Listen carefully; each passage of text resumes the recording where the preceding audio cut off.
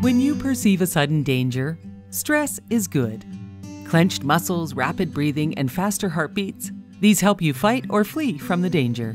This acute stress begins and ends quickly. When the danger goes away, your body returns to normal.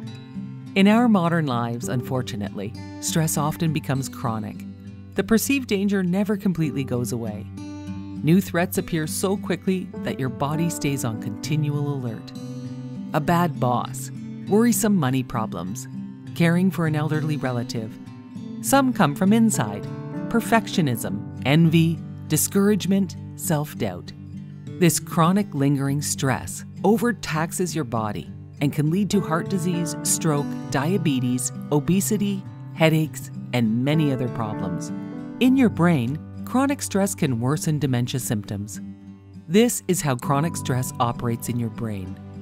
First, a perception of danger arouses your amygdala, your brain's fear center.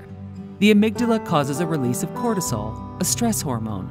Cortisol harms the electrical signals in your hippocampus, causing them to deteriorate. And remember, the hippocampus is where your memories reside. Your hippocampus begins making fewer cells. In this way, chronic stress contributes to cell death. When compromised by beta-amyloid plaques, lack of sleep, a degraded blood-brain barrier, toxins from pollution or from other causes, stress further weakens your vulnerable brain cells and they die. Fear, stress, damage, cell death, which triggers more stress, damage, and more cell death. It's a vicious cycle. And cell death, along with the accumulation of beta-amyloid plaques and tau tangles, are hallmarks of Alzheimer's dementia. But don't despair. There's hope. You can have a dramatic impact on chronic stress and reduce your risk of Alzheimer's dementia at the same time. First, remove yourself from needless stressors whenever possible by getting up earlier, completing tasks in time, recognizing your limits, refusing to engage in arguments. You can also eliminate coffee, sugar, and some medications.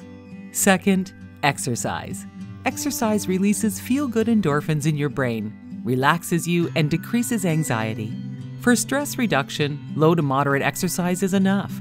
Walking, yoga, dancing, calisthenics. The repetitive movements help to lull your anxiety away.